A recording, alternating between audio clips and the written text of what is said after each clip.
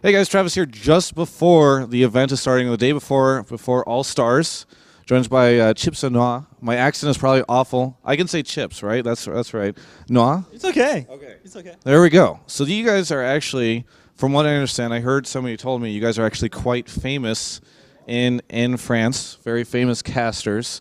What have you guys done before this? Like, what would maybe the English speaking crowd know you from? Well, we started like in 2011, shootcasting on YouTube and like shootcasting for the fun. And we went little by little to cast more professional games. And finally, we became the first real shootcasters on League of Legends for France. And like we managed to do our proper events like Tales of the Lane for Kings of Europe, like I think one of the biggest online tournament, and after that Tales of the Lane, and we became really popular in the French community. So that's who we are. D-Man over there making some jokes at you guys, running around with Joe and Jat. And you guys actually had Joe and D-Man and Jat cast one of your events. Now they're here, and they have to cast on the off side. You guys are going to be the main casters for the event. What's it like for you to be pushing those guys aside and hopping in front of everybody? Well, as I'm not listening anymore, it's not the first time. No, they already casted for us Kings of Europe, then Tale of the Lane, and this time they will be casting the All-Star. At the beginning, Riot was not sure if it would be the English stream or the French stream, the main stream, and finally it's the French streams, so we are really happy about it. Yeah, okay. Now, you guys are going to be casting, obviously, this huge event in Paris, the second largest event, I believe, of the year for League of Legends. That's got to feel amazing. I mean, what has it been for you guys to find out about this and then get the chance to cast it and all that kind of thing?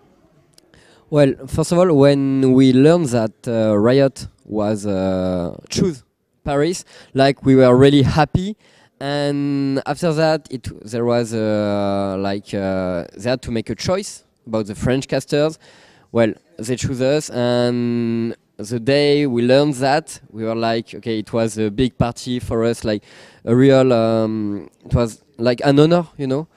And what to say, like it's amazing to do that right now. So that's why we brought friends with us to help us, Irakubot and Sean, two really good French players. Like you know Irakubot, maybe he played for SK Gaming during the LCS. So we are really happy, we are really proud, and we hope we'll put the best show in the Zenith. Now are you just complimenting them because they're sitting off camera to the left? Yeah. Hello, guys. All right. Now, would you have any guesses as to which team is going to make it out? I could have said Cloud9, but unfortunately, I won't be there. I would say it's between OMG, Fnatic, and SKT. If I have to choose one, I would say Fnatic because it's our team, but really could be any one of those three. Now, outside of that, do you have any predictions for the event? Not just like how the teams are going to do, but just for the event overall. Any guesses at what All Stars in Paris is going to be like?